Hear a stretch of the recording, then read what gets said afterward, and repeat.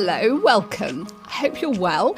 I'm glad you found us. This is the Just Bloody Post-it podcast. I'm Helen Perry, and this show's for anyone marketing themselves, making stuff happen and putting it all out there on the internet. She who dares, or he. My work is about helping with that. I get people together for courses and workshops, and we talk about how to do Instagram and emails and whatnot, which usually is a lot about dealing with imposter syndrome, finding clarity and confidence, and trying things out. Testing, just bloody posting it. I invented this podcast to prove that just bloody posting it works and to use it to talk to people about how they balance getting work done and talking about it on social media. Can I share that I've had a bit of a block about inviting people onto this show, sending the emails? You open yourself up to rejection every time you do it, right? But if you don't ask, you don't get. And when I invited this week's guest on, I sort of closed my eyes and pressed send on the email because I'm punching, to be honest. But she said yes. Tiffany Han is a coach, speaker and podcaster. Not just any coach, speaker and podcaster. She's been doing this online stuff beautifully since the noughties. Her podcast, The Tiffany Han Show, has been changing lives since 2014. She invites folks she works with to transform their lives from black and white to full, radiant technicolour. She connects and is going to share with us the secret of great content. Really think about how can you connect with somebody on a personal level. Like, I am always trying with all of my content, my goal is to make eye contact with people, to help somebody feel less alone. I love it when people email me and they were like, I heard your podcast and it was like you were talking directly to me. We also chat about Instagram, about where to share your best thoughts, how coaches can make their message stand out online. This is a really tricky one. I work with lots of coaches. How any of us can make our message stand out. Tiffany's recently been diagnosed with adult ADHD, so we talk about that, and alcohol, or no alcohol. But ultimately, it's about how it's all about the simmer. I first experienced the power of the Han at a conference for bloggers a few years ago in London. Tiffany, you were the keynote speaker. You had the room in the palm of your hand because you tapped into a common enemy, at least at the time, a gremlin, Instagram, and how it perhaps wasn't making everybody feel totally awesome. Do you remember that? And where do you stand on Instagram now? Yeah, I do remember that. That was such a fun conference. Where do I stand now on Instagram? There is where I stand. I think that I keep trying to quit Instagram, and I can't quit it because there are amazing things about the platform, and I've made amazing connections, and I've made friends, and it's not something that I'm willing to walk away from. And I know that a lot of the ways that we're taught to interact with the platform are actually not working. And so I am always trying to find or refine or refine or redefine my way that I navigate the app so that it works for me and I don't work for it. Yeah, that's exactly what I was going to get to. Like, how do you make it work for you? What does that look like day to day, month by month? In a lot of ways, it looks like me forcing myself to ignore the 3 quick tips articles, right? Because I just, every time they do that, then the algorithm changes. And my theory, this is completely unconfirmed. My theory is that whenever people start to not be on the app that much, Instagram changes the algorithm to then make everybody really interested in Instagram because that's where they get the data. And so I decided a couple of years ago, I'm not going to worry about the algorithm. And instead, I'm going to focus on building relationships with people. Because every time I try to do it the way that they say I should, everything goes flat. I take a lot of breaks. You know, I try to delete the app on Friday and not reinstall it until Monday, even though we're supposed to be on there every day, all the time. I mean, with my brain, I will literally open my phone in the morning and then be checking it constantly throughout the day. And I really, really try to like talk about real things or create content that like you, Helen, need to see, right? Whenever I'm creating, I'm always trying to ask myself, is there a reason that I'm putting this out there? And if not, probably doesn't need to go up. We'll go back to content and marketing because I guess that's the heart of what I do and what I talk to people about. But stories actually are way more interesting. For people who don't know you, Tiffany, and who haven't connected up with any of your work, you help people to ... What do you do? I really try to help people be more of themselves, you know, and I like to say that I help people be their own biggest fan, the president of their own fan club. And I've been doing that I've been coaching for over 10 years. And I started blogging back in 2008. So I've been doing this for a while in a lot of different iterations, right? I've done business coaching, branding coaching, life coaching, strategy, all of that. And it really comes down to, I want us all to live lives that we feel really good about and that feel good to us. Because I think a lot of times we can create those lives that from the outside looking in, we're doing all the things. And I want to make sure that from the inside looking out, we feel fantastic. And what I know is that it has less to do with what we're doing and more to do with how we're doing it and how we're showing up. And I was wondering if there's a before and after in your story. Like I couldn't glean this from what I was reading online, but have you gone from maybe looking good on the outside and not feeling great on the inside? Did you do this for yourself before you started helping other people with it? Or did somebody else help you to feel more, you say, like life is technicolored? Yeah. I feel like I've had so many before and afters.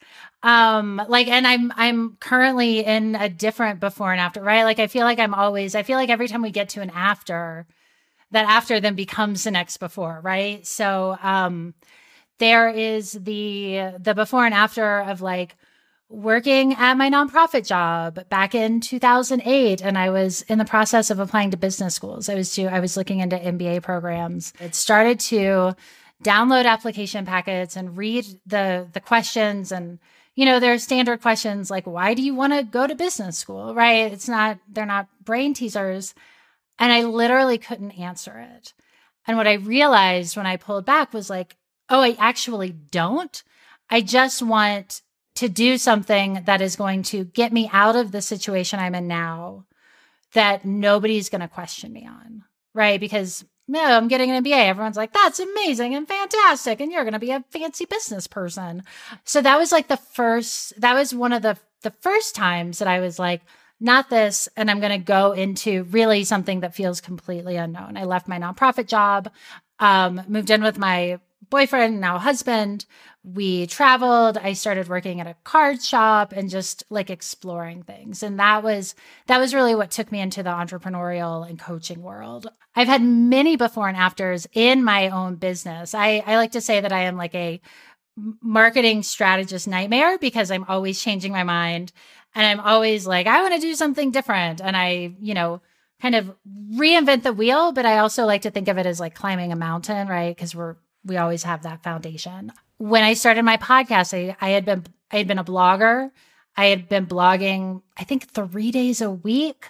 And then in 2014, shortly after I had my twin daughters, I started my podcast. I like to say that I was kind of an accidental podcaster. Like I started it because I was thinking about doing a video interview series on my blog, but I didn't want to have to get dressed for it. Because I had these 2 brand new babies and I just couldn't, that was just too, like one extra layer. And so I started a podcast instead. I'm so glad I started a podcast. And shortly after that, I realized that I wanted to kind of go all in on podcasting and not blogging. I had another before and after in 2017 when I quit drinking alcohol. And I've been very open about my sobriety and recovery. Then we moved to Colorado from California in 2018, and that was another kind of upheaval. And I'm currently, I just a few weeks ago was diagnosed with ADHD at the age of 41. Were you? That is fascinating and completely new information. How did that come about? Did you always feel that there might be something it's something that, I mean, when I was younger, I didn't think like I have ADHD, but I always felt, I was always, and like even anyone listening to what I just said, like you can tell that I changed my mind a lot. The ADHD brain, if something is unstimulating, literally like your brain is like, I'm just not going to do it. And so it's been so interesting since I've gotten the diagnosis and I've started to learn more to say, oh, for me, as soon as like my heart isn't in something, like I am so uninterested in it. I think that what that's done for me, like the blessing in that is that I can't fake it, right? Or we try to fake it and then we're like, nah, sometimes we fake it for a year or 5 years, hopefully not our whole lives. But for me, I think that timing gets shrunk down because if I'm not into it, then my brain is like, I'm just not going to do it. But it's something that I had considered for myself a few years ago because I had been reading some things. And the reason I talked myself out of getting the diagnosis then was like, oh, but everything's fine. Like I'm running my business, I'm taking care of my kids, all of that. And what I think we don't talk about enough when we talk about the impact of mental health challenges are those internal impacts, right? So again, just like we've got to think beyond what is getting done, how productive we're being, and look at how does it feel to be you when you're walking through your day. And I had a revelation about a month ago, and there obviously we've all been through some trying times in the last year and a half, where I was like, it shouldn't be this hard, right? I shouldn't be struggling this hard. And I started having some conversations with people and reading some stuff and then remembered a few years ago when I had, it's another sign of ADHD is like not a great working memory. And I was like, oh, right. I forgot that was a thing. And finally was able to talk to my doctor and talk to a different doctor and get some medication. So I'm starting to work on like this next phase. So yeah, you're getting me fresh in another before and after place. ADHD or not ADHD, I love the idea actually of there not ever really being a clear after. Yeah. Like we're always in a slightly different state of before. And if you get to after, it's probably not what you were hoping it was going to be anyway. And the journey's way more interesting and why we're here. Yeah. And, I like to think of it as we're always evolving. Like humans, right? Like we're always evolving and really we go through different chapters. And so as soon as a chapter ends, a new one starts. And what I know is I have put a lot of pressure on the after, on the thing that I'm working towards. And you get it. And it's great. And I'm all about goals and I'm all about big goals and I'm all about doing things. And, you wake up the next morning after you've gotten whatever the thing is, and you're still you. You're still in your life and not to say that sometimes, things can happen externally that are life changing and that's amazing. And if you put the pressure on that thing to then define you and to be what allows you to make different choices or, really go into that radical self-belief and finally trust yourself, the trust comes first. Yeah. I want to talk a little bit about your business. How do you make talking to mostly women, I guess, about this kind of thing into a business? How does it pay your bills, Tiffany, if you don't mind me asking? I've done a lot of different revenue streams, and these days, probably 98% of my income comes from a year-long class that I teach. I'm actually changing that too, so I'm changing all of it up. For 4 or 5 years now, I've been teaching. My podcast used to be called Raise Your Hand, Say Yes. I changed the name of my podcast a couple of months ago to the Tiffany Han Show because I realized that I don't want to talk as much anymore about what we're doing, right? That I want to change the conversation a little bit in a way that I think I had changed the conversation a couple years ago, and the podcast name just hadn't caught up. And so I teach a year-long class, and the new class that I'm going to be teaching starting in the fall is a year-long course called Grown Up Gap Year, which is a year-long class, less class and more like experience. I want it to be really experiential for anyone who is ready to take a break from striving and from letting their ambition dictate everything they do, and really reconnect with themselves and realign their lives towards joy, freedom, radical self-belief, ease, expansion, all of those things.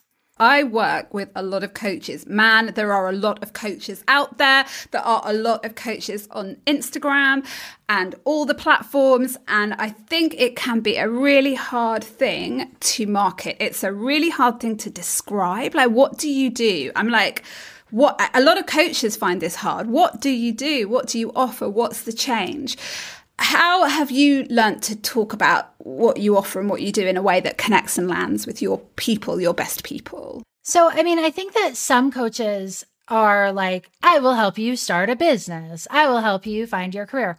That's awesome. And so for anyone listening, if you're a coach, if you have like a thing, like a sentence, great. I have had in the past, I've had sentences, and most of the time though, like my kind of what I help people do becomes a little bit more metaphorical.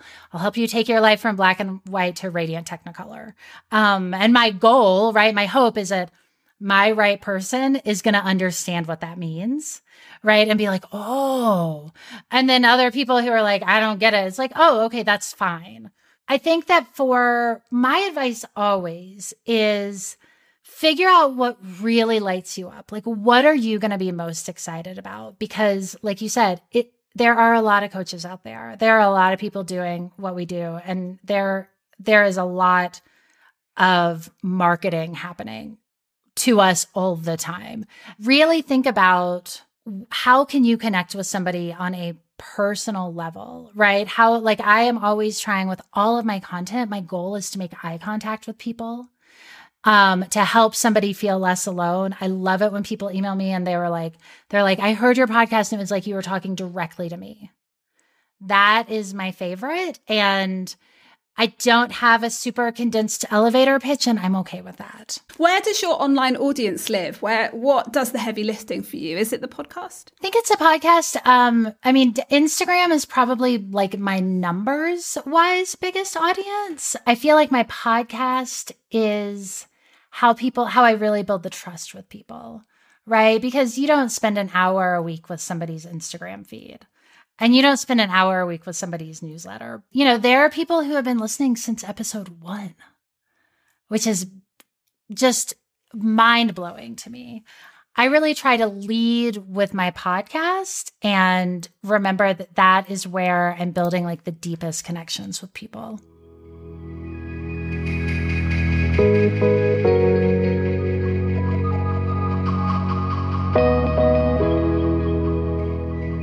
I want to ask you about content and sharing, and you appear to be a pretty open book. Tiffany, you talk about lots of stuff. In particular, do you know what I'm interested in? Your sobriety. When did you give up drinking? So I quit drinking on January 5th, 2017. Congratulations. Thank you. I have often wondered when I've looked at your content on the subject, I'm like, how does that land with people? Is that a tough one? Because that's a big change from being someone who's like, wait, glass of wine on Friday night to like, never again, guys. How's that gone? How has that gone down with your audience? When I quit drinking, I was very open about it throughout the process. I've been very open about why. And when I talk about drinking, it's not that I'm pointing a finger at other people and being like, you drink too much. There's a whole thing, like a whole mommy wine culture of like, I need wine to get through a play date, right? And so maybe I'll post something that's like, hey, guess what? Like, it's okay to get through a play date without wine. or something like that, right? And part of what I'm trying to do there is really break up those misconceptions that we have, that I know I had, where I can't survive my kid's childhood if I'm not drinking. Because that was something that I believed, right? But I also try to do it with a lot of grace for all of us, and try to really say it as like, I am going to offer this as a concept.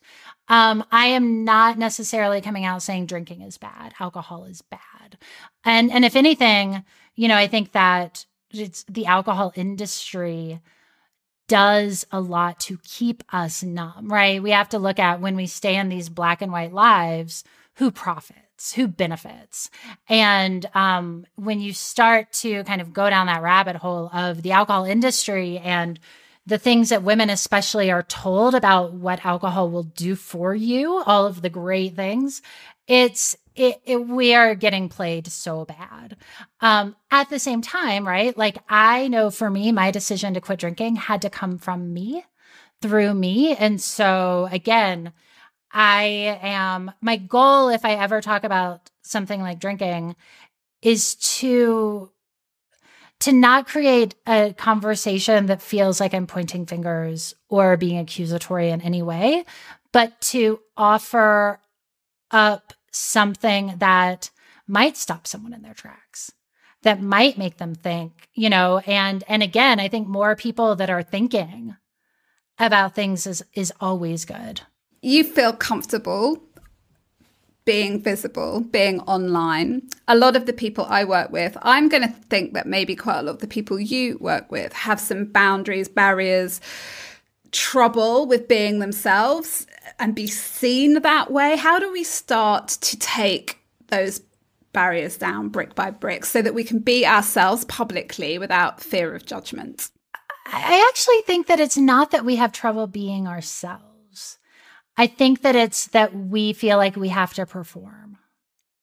Maybe someone out here is listening and they're sober, but they don't want to talk about sobriety, but they're hearing me and they're like, oh, maybe I should be talking about sobriety too, right? And like, that is not at all what I'm saying, because I know that I talk about a lot of things that other people are like, I've never talked about that. I'm not going to talk. It's because people are looking for the script. People are like, can you tell me what I need to do in order to get to this place? And it's missing the point, because it has to be your script. It has to be your way of doing it. Yeah?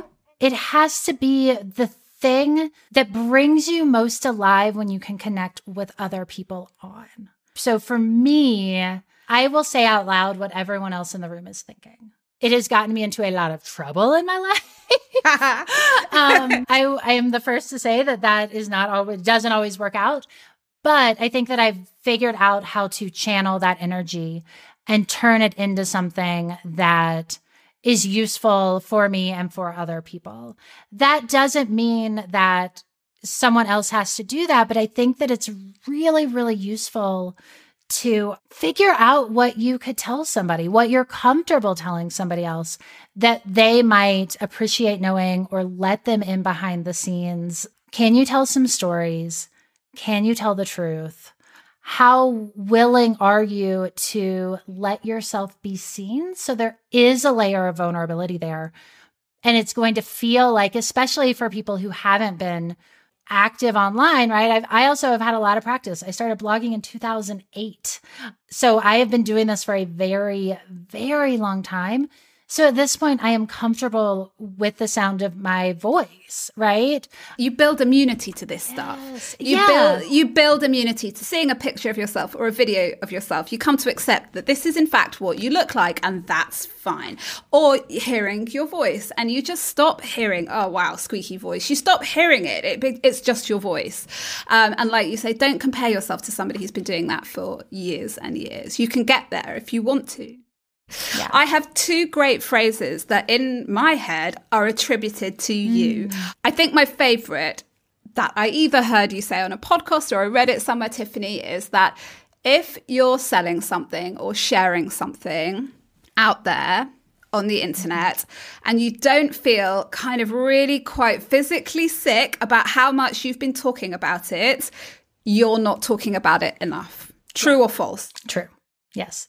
And I want to say, like, it's not that you're not talking about it enough, but it's that you're not talking about it enough to be effective in marketing in today's online. You've got to say it over and over and over. Yeah. Is that what you do every time you're selling something? It is. And like, I get tired of myself. And there are times when I will say, I have not hit my goals and I'm tired of talking about this, so I'm not going to anymore. And I think the key is that it becomes an active choice. But we have to remember that nobody is paying as much attention as we think. Trust the simmer. Yeah, I do say that too. Yeah. That's one of yours. And what does that mean? That means to give things time, right? I think that we are so good at being efficient. And it's because like we've had to be our whole lives, because there's a lot that is put on our shoulders and there are a lot of people to take care of and there are a lot of needs to be met. And I too am somebody who wants to execute everything immediately. But just like when you're making soup, you know, the simmer is where the flavor develops. And so my latest phrase that I've been saying to myself is give it another week, because beautiful things will always get revealed that you didn't know were there. And I think that we're good at making up stories about how long things take, right? We're good at judging that. But if you can trust the simmer and you can say like, oh, okay, this is actually part of the process. You know, you get it boiling, you add all the ingredients, and then you let it sit on a low heat. That is actually what makes the soup worth eating. Ah, j'adore. I love it. Finally, I want to share a moment from a WhatsApp conversation that I had with my friend Antonia. And Antonia is like a work buddy. Well, she's more than a work buddy, but she's one of the people I talk to about work in my life. Hi, Tony. And we were having a little bit of WhatsApp chat like you do, 11 o'clock in the morning when you're a bit bored. And we were like, where are all the good people? Like, you know, we used to talk about this person and that person, and we used to listen to them and we loved their emails. And it's like, I feel like they haven't grown and I've moved on, and and I'm like, who do I need to listen to now? And then we left our WhatsApp, and both of us almost simultaneously came back about 10 minutes later and went, oh no, apart from Tiffany Han, she keeps developing, and we can go with her and she comes with us. And I will say thank you to you for that. But also I was interested, who are your people? Who do you listen to? If you want to put a podcast on and be inspired or uplifted or learn something, who do you go to? Yeah. So I love the On Being podcast with Krista Tippett. That is one of my very, very favorite podcasts. I've just started listening to a podcast called You're Wrong About.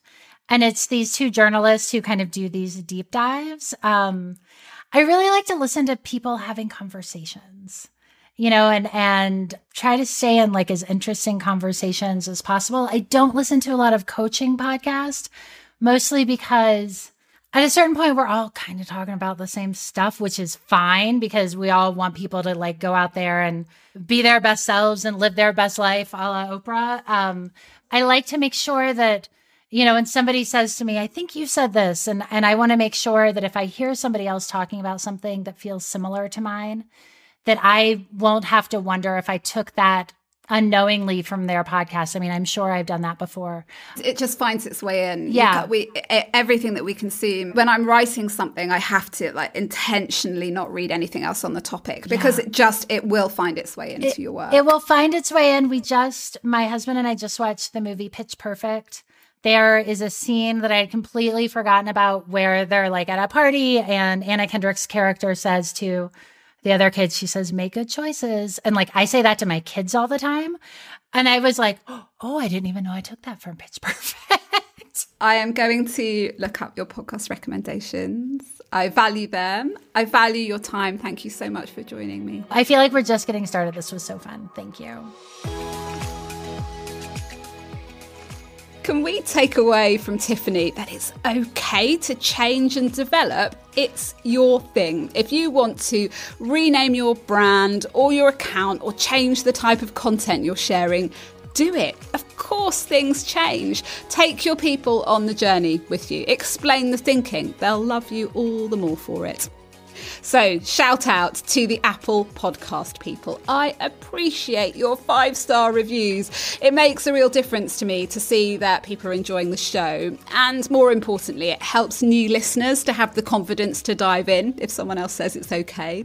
If you have a moment to share your thoughts, then can I ask for another favour and get you to write a little bit about yourself as well? I'd love to know more about who's listening, what they do and why they do it. That's your lot. I'll be back for more next week. Thank you for listening. Bye.